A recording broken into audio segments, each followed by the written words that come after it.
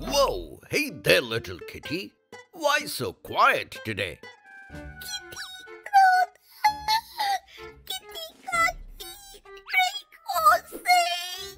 Baby cat baby Ouch! Yikes! Sounds like you might have tonsillitis. Ah, good question. Allow me to explain by answering what causes tonsillitis. Zoom in. Well, let's start with the stars of this whole drama. Your tonsils. These small squishy guards sit at the back of your throat, one on each side. And even though they look like they don't do too much, they're actually part of your body's frontline defense team. Yes, think of them as tiny bouncers at the club entrance to your lungs and stomach.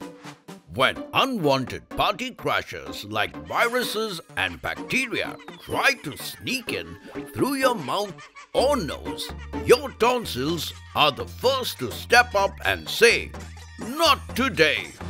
But some invaders are stubborn.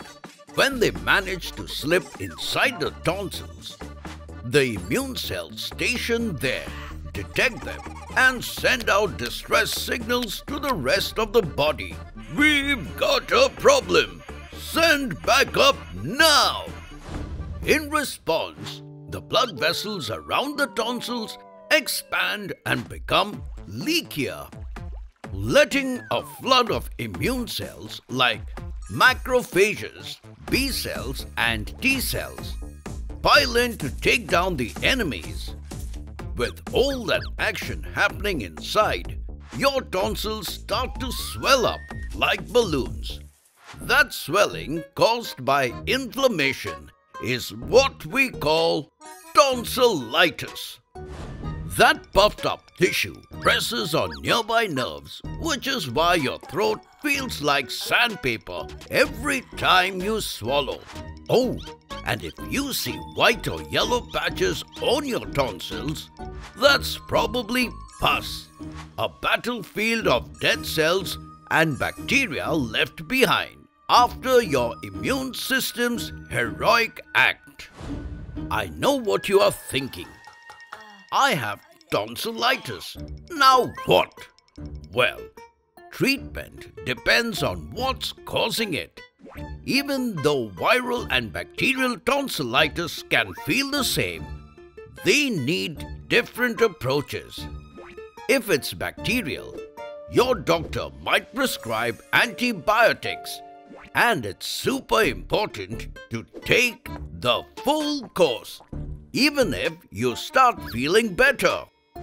If it's viral though, antibiotics won't help. Your body just needs time to fight it off. Rest, fluids and over-the-counter painkillers can help ease the pain while you recover.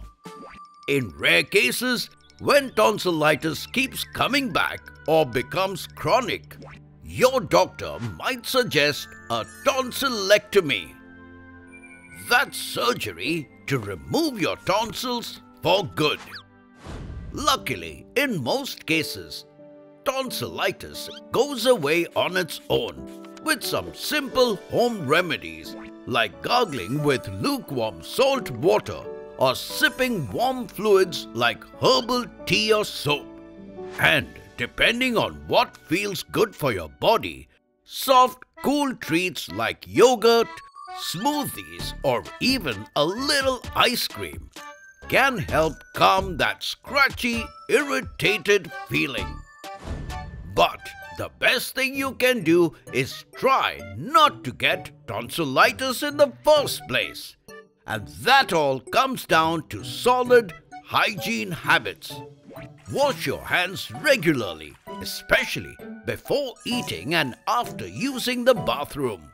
Avoid sharing food, drinks, or anything that touches your mouth.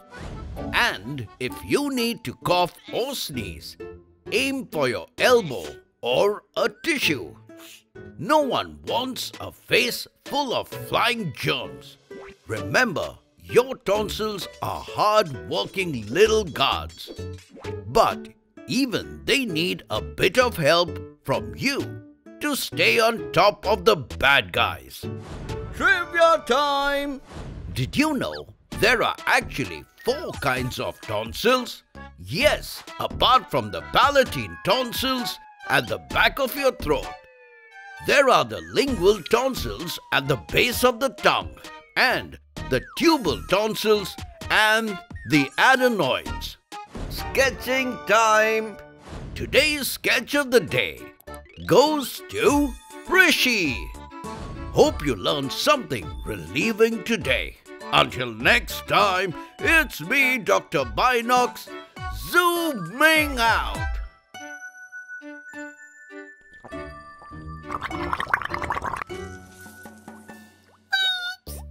sorry. Never mind.